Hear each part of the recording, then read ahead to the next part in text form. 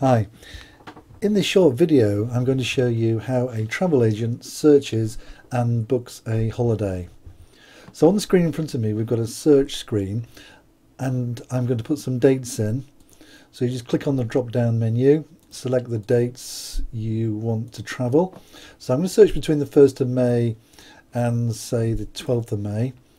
Duration, number of nights, I'm going to search for 7 nights, so I'm just going to put 7 nights in there. Departure airports, I'm going to put Manchester, which the code is MAN. And for this inquiry, we'll search for Sharm el-Sheikh in Egypt, which the code is SSH. Number of passengers is 2, we'll leave that as it is, and then we'll click search. What's happening now is the system's searching several tour operators, and in just a second it will produce a list of results. Here we go. And you can see that it's got the dates of departure on the left hand side. It's got the name of the tour operator. The departure airport is Manchester. The arrival is Sharm in Egypt. Number of nights is 7. And then we've got across the top here 7 nights, self-catering, 1/2 star, 2/3 star and 3 star plus.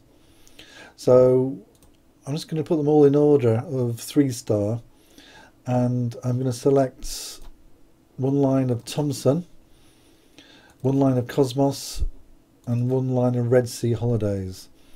I'm going to click next, and what's happening now is the search is looking at those 3 tour operators and giving me more information about the resort and the hotel name and the price and the star rating and the board basis, which we can then put in price order. And this is a system we use for searching holidays and giving the information to the customer. So you can quote the customer various prices from here. Let's take an example. I'll choose a nice 4 star, say the Amaranti Garden Palms, that one there. AI means all inclusive, 4 star, and the price is £545. Now I can right click on this and view the brochure, and you'll see, no I won't, that one doesn't work, I'll just select another one. The Grand in Sharm el-Sheikh, this one's £559, so I'm going to view the brochure. Here we go. It gives you a brochure description of the hotel. It's got some nice images, so you can describe the accommodation, the hotel to the customer.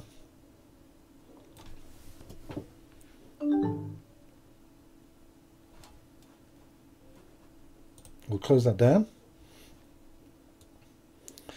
And once I've decided that the customer likes that hotel, I've sold it to the customer, I can open up another box which brings up the number of rooms and the adults. I can then click on go, and this brings up a view data screen which connects through to the tour operator and puts the information in there. It then gives me the room types: standard room, junior suite and a single room. So I'm going to select the number of rooms, which is 1,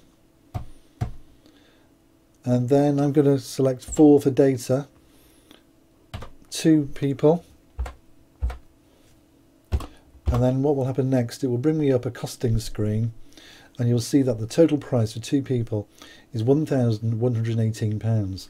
If the customer then decides he wants to book, I can click on reserve, RES, and go through the booking system, and this is where I would then put the passenger names in, title, first initial and surname, click through, take the payment from the customer, and then click confirm. And basically that's how you search and book for a holiday using a search system and view data.